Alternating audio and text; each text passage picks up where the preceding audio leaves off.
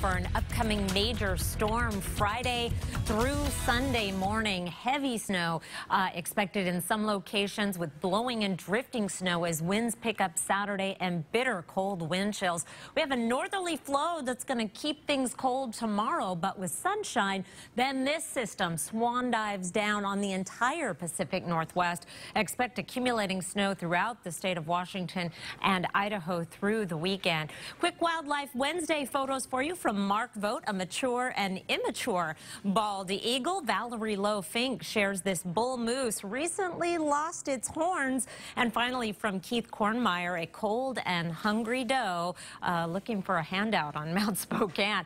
Your 7-day forecast. Snow gets started as early as Thursday night into Friday, really peaking on Friday night into Saturday morning. Winds pick up Saturday, blowing and drifting snow, bitter cold wind chills, and it stays cold through next week.